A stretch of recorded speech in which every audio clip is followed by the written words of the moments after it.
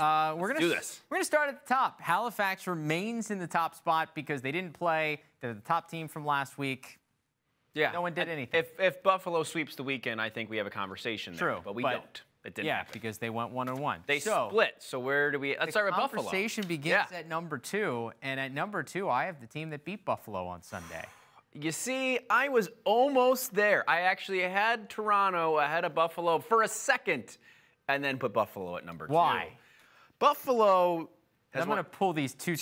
See, you look at Toronto, you're like, oh, they're the hottest team in the league. Buffalo has still won 5 of the last 6 games. It's not like they have been struggling as of late so far. Buffalo 6-2, so they have one more win, which matters to me. Yep. Toronto at 5-2. Then I looked at some of what Buffalo, who have they lost to? They lost to Halifax and Toronto. Yep. Toronto's lost to New England and Buffalo. Toronto already has a loss to Buffalo, so you can't, I mean, that sort of evens out in my mind. It's a coin flip. However, the thing that stands out to me is what Toronto has done overall against the North Division. And you're looking at this, and it may be the best division in all of the NLL, as you have your top 3 teams. The Rock 4-1 against that division with wins over the Bandits and the Thunderbirds. They are the only team in the whole league to beat both of those teams who are considered 2 of the top teams in the league. All right. I see that. I understand that completely. Yeah. Division's important. Buffalo wins at New England.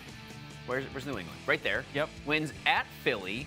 A win at Georgia, and then they beat Toronto as well. They're good wins. That's a better resume than Toronto. All right, we can keep Buffalo there. I'm going recency. For me, it was recency bias. Toronto beats them, but you can also say back end of a 2-game weekend. It was a big travel weekend for Buffalo. Had to go to Vancouver, and then back to Toronto on Sunday. That's a lot. So I understand it. So we can keep Buffalo at 2 and bring Toronto down here at 3. Wow. Honestly, it was a coin flip between the 2. I will say, these 3 teams, all in the North Division, 3 of the top 4 scoring offenses in the whole league. And what's fascinating about Toronto, I love Toronto. I think these 2 are like you said, coin flip, virtually even.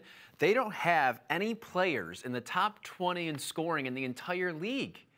Dan Dawson keeps playing the way he is. Rob Hellier, Dan Dawson are both, but that says something to me about maybe something about their depth and the defense they've been playing. Figuring it out. They don't have that star with their guys out, which doing this without Tom Shriver and Adam Jones is really impressive. So when they come back, I can see them making that leap for sure. When those guys come back. If they do, this is going to be a very scary team. Absolutely. Georgia at 4. Yeah. Staying there? Yeah, let's do it. Georgia at 4. They didn't play this week, right? No, they're off. So we get Georgia, bring them up here to 4. There we go. Georgia at 4. Okay. And I got New England just dropping down a spot because Toronto moves up, staying there at 5. Yeah, I think Toronto sort of jimmied things around a little bit. It sort of made everyone move down a little Nothing bad for Georgia and New England. They didn't play this week, so New England still. I'm really interested to see what they do after those 2 straight home losses. They're in the middle of a 6-game homestand.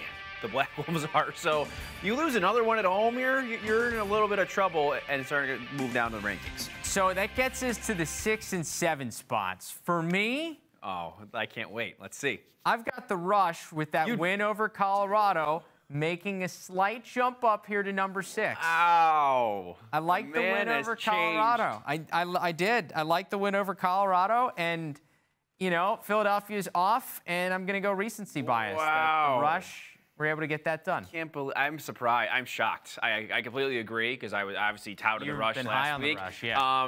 And I know the win. Like you look at the win over Colorado, and you're like, oh well, they're in the bottom of our power rankings. Colorado's still a good team. They had some good wins this year. They've just hit a little bit of a speed bump in my mind as of late. I think they're going to compete. I mean, the West Division at this point. I mean, Saskatchewan's your top team, and they're at 6 and haven't been overly. They were even that impressive this weekend. Somebody has to come out of it.